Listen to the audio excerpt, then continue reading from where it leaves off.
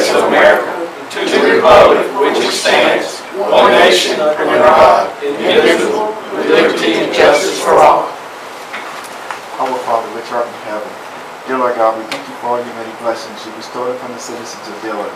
Dear Lord God, we ask that you continue to bless our mayor and our city council, our city manager, city attorney, all the department heads of the city, as we are gathered here on tonight to make decisions for the betterment of all the citizens of Dillon. And we pray in everything that we do, we be careful to give your name the glory, the honor, and the praise. And in Jesus' name we pray. Amen. Everybody being here. I know Pete said he's got to drive back to the fire station and the windows won't go down, so he's going to take the panels off the truck and see what's going on. I have a motion to approve the agenda. Make motion. Second. All in favor? Aye. Opposed? The motion to approve the minutes from the November 9th regular scheduled meeting. Make motion. Second. All in favor? Aye. Opposed? All right. First of all, I want to thank Connie Manning, Councilman Manning, for, I thought I was going to be late tonight for my kids' basketball game. I decided to skip it and be here. She was going to step in for me. I appreciate it. I know she would have handled it as well or better than myself. Just a few things. Veterans Day, I want to start by that. We had it back on November 11th. Dillon always does a jam-up job on Veterans Day. I had another big crowd, probably the biggest we ever had, out on Veterans Square right in front of the City County Complex. I want to thank you for all your veterans and what y'all do every day, not just Veterans Day, but every day. Just a great, great program. The speaker, I think, is a soon-to-be colonel, came out from Blackwood. So just a good all-around good program every year. Crime issue.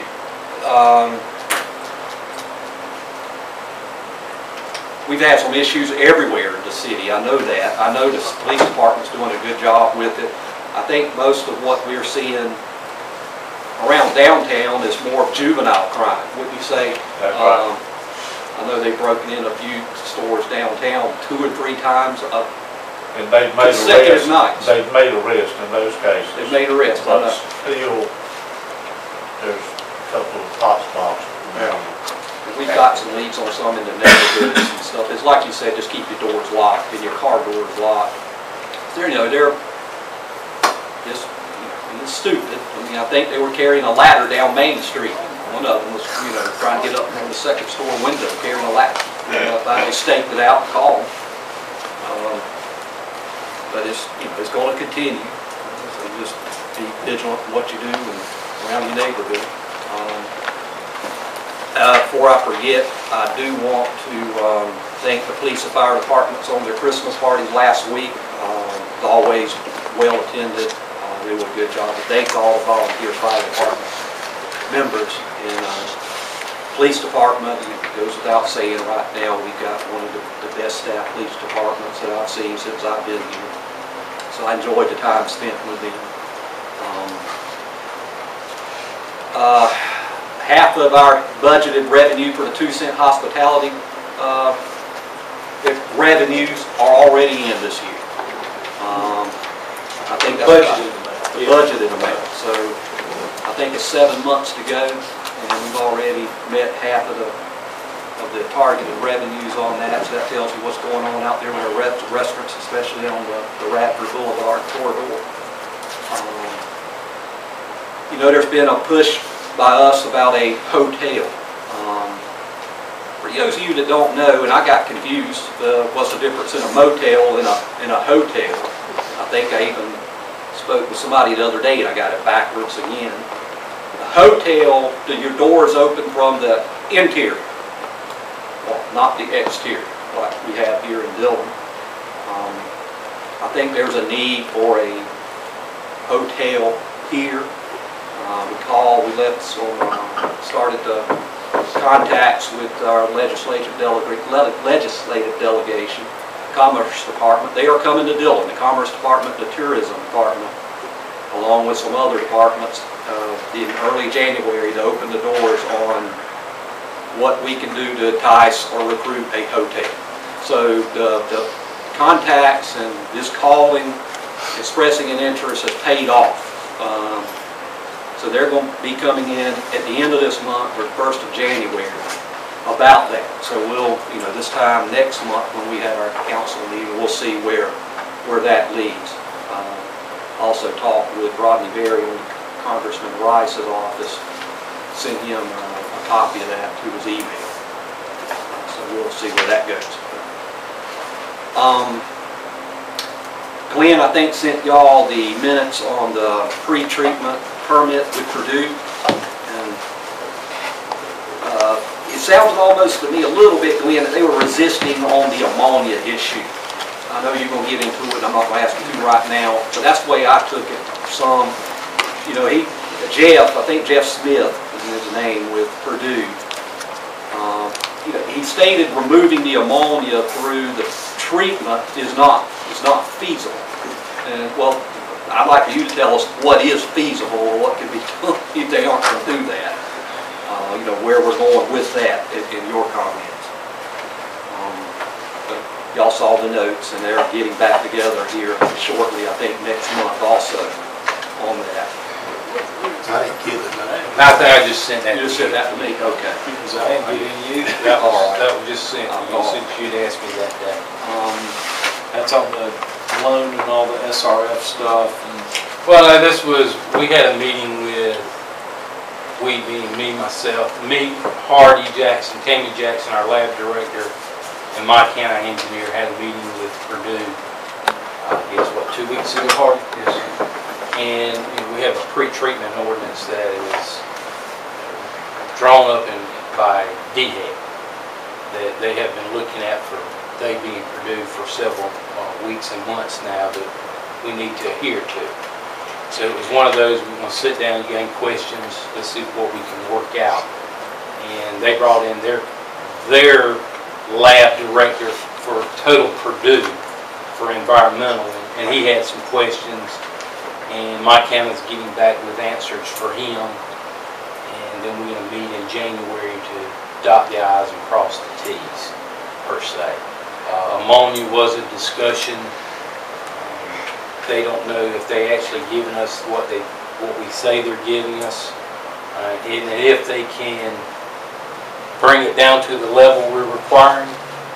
Yes, in last month's DMR they sent us had a 17 and we're only asking for a 20. So we think they can meet the requirements we're asking, and I can't get into Concentration of ammonia was 17. Yeah. How much did it cost them extra to treat it? So we're just, and that helps with the smell also.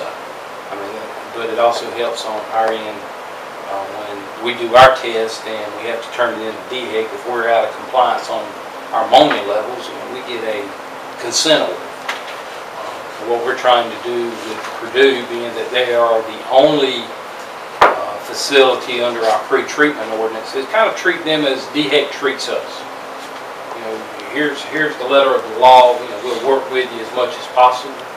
But, if you make us out of compliance, when DHEC comes to us, they don't go to you. So we're trying to bring them in online. We went back.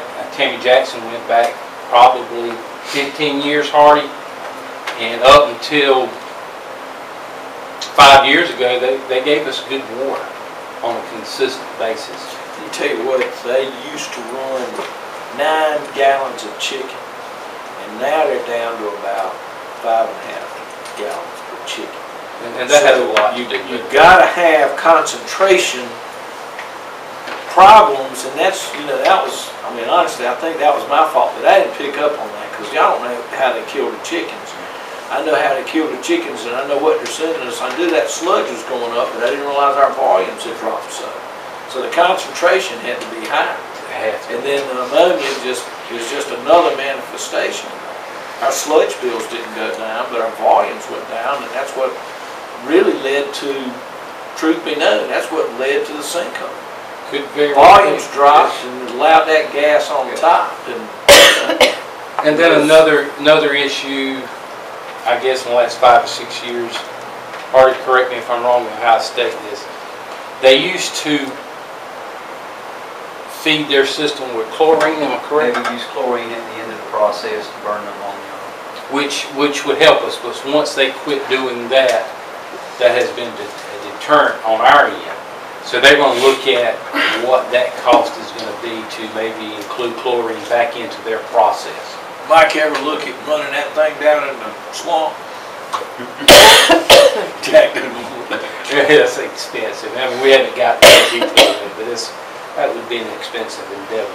Well, I mean, pre-treating it at $10,000 a month, that doesn't take long to pay for an expensive move. But that's where we are on that. And also in our discussions is Randy Brown, who is the plant manager, I guess is his title at Purdue. He is still interested in that we continue to do some kind of depreciation fund. And we just haven't come to those numbers yet. Was Mike giving us any idea about what kind of money needs to be in that? We're going to try to have something there the next time we meet in January to throw to them, so they'll have some understanding. And we haven't worked out all the details. How is it going to be? Are we going to keep the same percentage of who's paying what now, or are we going to change that to another percentage? None of that's been discussed. Right now, we're just trying to. When I say percentage, right now Purdue puts in a larger 56%. percentage. Yeah. They put in a larger percentage in that account than we do. I mean, we could share that equally, but their cost is going to be based on operation maintenance. And yeah, none of that will change. All that'll remain the same. That is correct. We could fund the depreciation part of it equally. I think that's reasonable, because ultimately, when we use those funds, I mean, you don't want them to double pay for it. No. But you want to be fair. But at the same time, we don't need to be caught, with $1 million in the fund, and then we've got a $2 million project that needs to be done yesterday. And they don't want us either, because if we're down, they're down. Yeah. And so that is a good sign that they're interested in continuing to do that. They're good corporate people.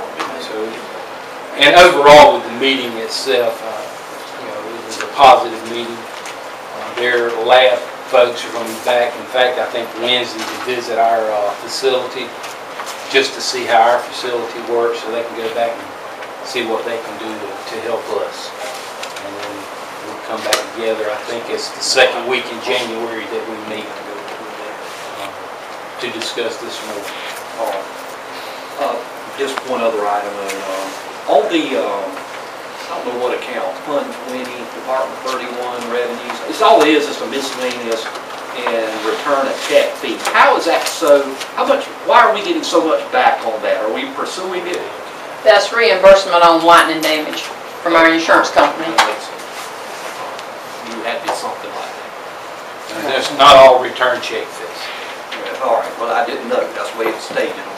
It says what, miscellaneous? It does. Yeah. Miscellaneous and return and check fees. And the last thing, I'm just going to comment on this. It got to me the other night after the Cleveland's did. I went to a Christian school in basketball game, kind of a foggy evening. Going down Radford, back home, stoplight at 301 at CVS. Just turned green. I emailed Glenn right after I got home. I said, I know it isn't us, and it weren't. 5 patrol cars, but I know they were hitting 90, Jack, 90 miles an hour, right through the red light. Wham! Didn't look, even the ambulance will slow down and honk and all that stuff.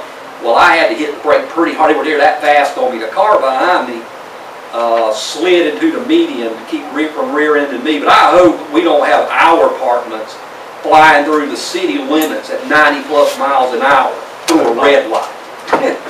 Hope not. I hope not. That was almost a disaster. And I couldn't tell if it was the sheriff's department or both or the highway patrol, but good Lord, that was just unbelievable when I saw it. And I know you got a lot on the dock. I want to hurry up and get to Not really. issue with the court systems and the executive session. And while we're at that, in case I do miss it, I won't miss it. I want to congratulate Dolphus Carter on his retirement coming. How many years? in our city? 94, 94, 21 September years. 1994 to today. I believe 21 years. 21 years. We're going to miss him and all the service he's done for the city of Dillon. We wish him well in his future endeavors. I think we're going to have a little recognition of him tomorrow night. Thank you for all that he's done through the years. With that, well, I was going to talk a little bit about the Purdue meeting, which you brought it up. We've already gone on over it. Audit report will be presented in our next meeting in January. All that has been completed.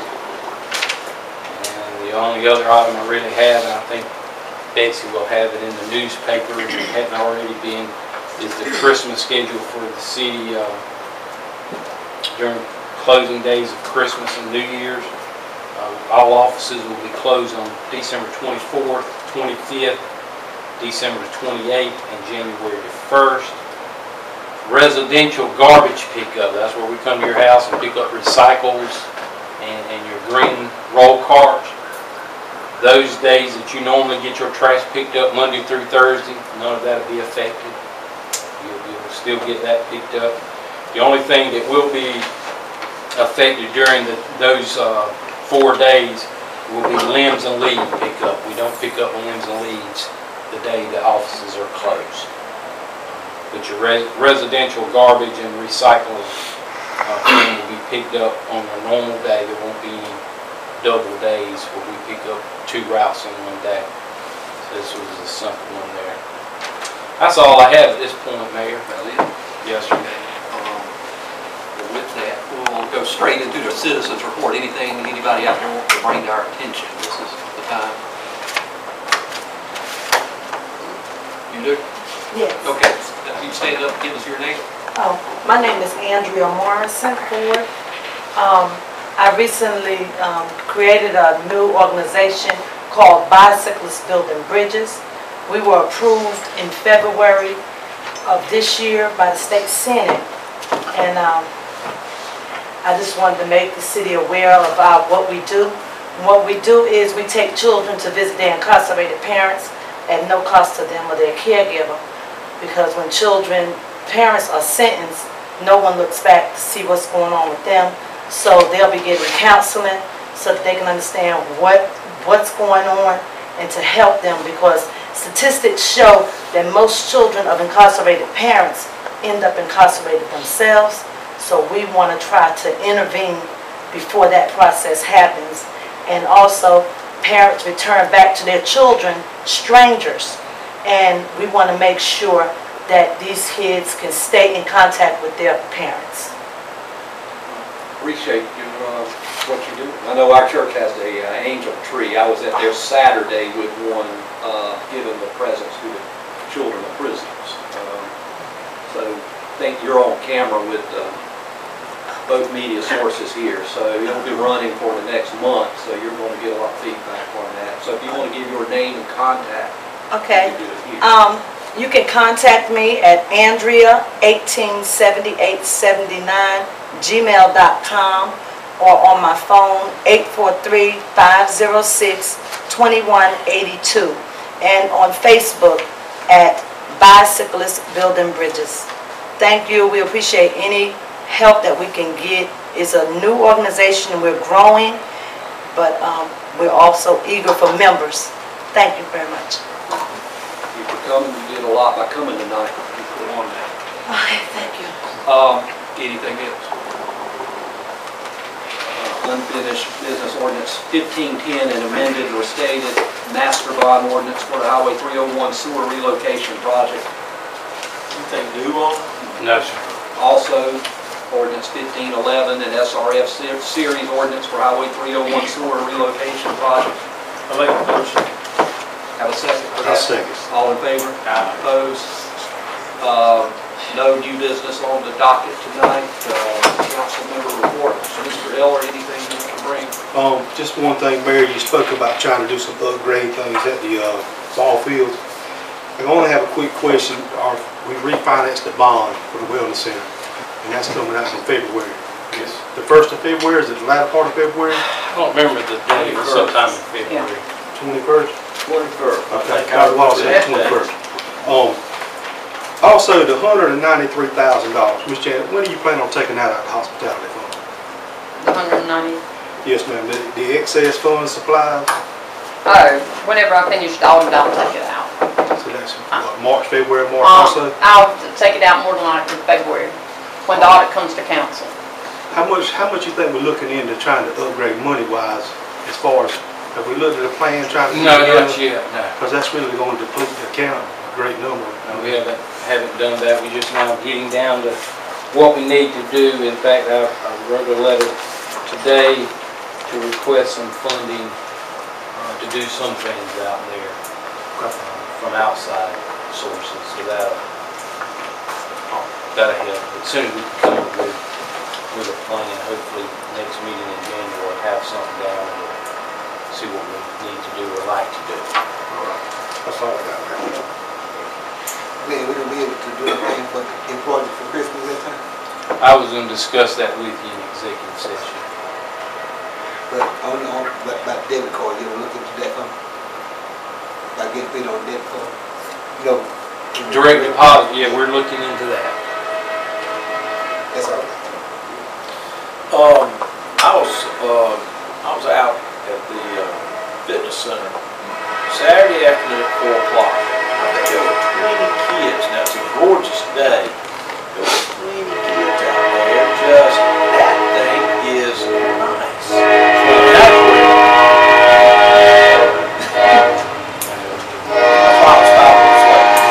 Coming through left and right. But I was out there at the little park out there, and that surface is just amazing. That's the first time you've been on it? Yeah. And evidently my crowd goes out there all the time. A couple of things they would like, or just to think about, is picnic table, I told them that, they're talking about some of the artistic shading. Artistic meaning you've seen them that there's an airport that has that. It almost looks like a tent. My own comment to them was, we don't want to hide the building because it's such an attractive building, but maybe we could think about putting some picnic tables or something like that out there. Well, as far as inside the fence there, there's really no place to put it. Right. I asked about that when we were putting it out there. And if there was no inside the fence, there's no space, we'd have to go outside the fence. And you still can do that. Yeah. You still can do that. And we were talking about at one time having some exercise stuff there for the adults. I mean, which also could be outside, Well, and we have some places also along the track here, when we built the track to do things like that. Also. Just but it was. It's used. It was so nice, and of course it was a gorgeous day. But it just.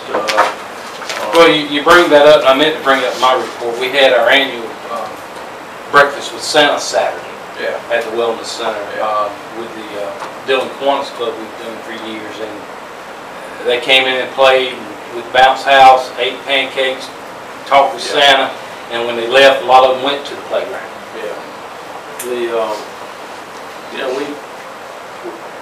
live in a tough area. I mean, there's just not a lot of wealth in Dillon County, but you step out there and you're in Columbia or Charlotte or Charleston. It's really refreshing. The city's done a great job out there. Something that all of us should be proud of, not council members. All of Dillon should be proud of, and I think they are. I'd really like to see those ball fields look the same. That's me.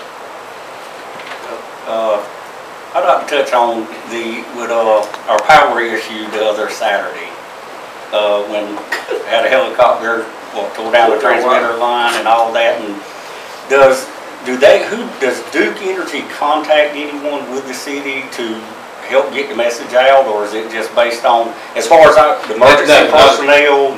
Not to my knowledge. I called our contact with Duke Energy to find out, why didn't we have electricity? And she had no idea. She said, I'll call you back. Right. And within 5 minutes, she called me back, told me why. Well, you know, with them being our provider and, you know, partially because why Duke Energy is in Dillon is because we have kind of took them as a provider, correct? The city has. I mean, no, we don't have a choice in that. Okay, but is there any protocol where if they know we will be without power for that long a time, can they contact people? Can we get emergency? Because I know of at least 2 red lights in Dillon that they never got manned. And, you know, it leads into dangerous situations, especially when you're dealing with roads that have tourists coming through, or, you know, our local people kind of know where the red lights are at and automatically slow down, but you get someone coming, you know, down number 9 that's not familiar with the area or Mullins Highway, and before you know it, you know, they went through a red light or whatever. So I just, you know, I'd like to see maybe there's some kind of way we make sure that they're all manned in that type of situation. Well, and manning the stoplight, you know, on that particular day, we got, I don't know how many we got, 5, 6, 7 stoplights, right. Give or take, maybe 8. We had 4 people working. Right. We brought in who we could get to come in. I know. I mean, and then the highway department came out and put out temporary stop signs at some of those that wasn't right. in. I was just wondering if, especially when it's going to be, you know, lots of times we're without power, 30 minutes, 15 minutes, they fix the line, or, you know, cars ran into a tree, or, I mean, to a power pole. But with that situation, it just looks like if they know we're going to be without 5 or 6 hours. They didn't know how long we were going to be out. And what their protocol is, I don't know. Right. Like I said, I called because come to find out it was out everywhere, basically inside the city. But usually if you call, they'll tell you. Yeah. Well, in fact, my neighbor called and said it was going to be 45 minutes. Well, you know, that was right after it went off. Right. Because they didn't have any idea at that time either. But you know, I was surprised it was back on at my house in 2 hours time. I'm very surprised. Usually when they crank that thing back up and blow a few things. Yeah. That's all I've got. Glenn, on 9th and Calhoun, that little hot spot. I know it's cool down, and there's that street sign that's still there. I've talked with the highway department, and the highway department will not replace it because it's not defaced on the front of the sign, and there's no bad language on the back of the sign. We don't know what that is. I don't know if that's invitations or... I've talked to them, but they will not. That look. It does. If we paint every sign in town like that, it just wouldn't make the city look good. I did do follow up with him again, and that's what he had told me. Okay. And then we did, I know I seen some alley work being done. Is that the alley work that's supposed to be done before we could do Mr. McClellan's? Yeah, they haven't come to pave yet. Okay, but that was the alley work? Yes, ma'am. Okay. Hopefully January, we did a PO last week, so hopefully between now and the first of the year, pending weather. And I spoke to you, I guess, it's been a while now. That there's a little short street there, I think it's called Jerry Court. You remember? I saw it, and it looks really bad when it's wet.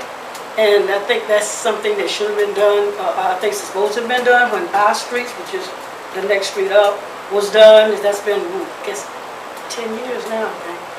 And I was wondering when that stuff get done, is there any way? Resurfacing? Yeah. That's led to the C funds. I mean, I think I turned that one in, if I'm not mistaken, because that's where one house is at the very end. Right. But that I think she's very disciplined. I see a lot of mud puddles on the way back in there, and I think she really would. I'll follow up with the county C-Fund committee and make sure that it's on the list. Doesn't mean that it's going to be paved, but all I can do is request it. I think all they do is push it, just make it worse. So she really would appreciate it. That's all I can do. All right. Johnny, anything you want to add? Sorry, I'm not. Before I close, I want to thank Todd Hayes and David Strickland for stepping in on the Down Home Dillon. They highlighted the playground area. In fact, he did the show right there on it. And David's at the golf course. I was too busy to do that show the last couple of months. I guess I started again the first of the year. But don't thank them. A lot of stuff going on in Dillon. Coming up next year, going to be a good year, especially out there at Radford and I think out there at the other exit. There's a lot of things happening. And the Christmas parade was a success. I really It enjoyed it. always is. Like we have more people this year than we ever had. A lot of people attended. Massive rouse. Yeah. The most I ever seen it was. And congratulations to the Dillon Wildcats. Yeah, That's right. Fourth in a row, 6 out of 8. I get in that parade, the marching band is 50 yards ahead of Max and me. I'll wish everybody Merry Christmas, and if there's nothing to the council, I will motion to adjourn and go into executive I session. make that motion. Second motion. All in favor? Opposed?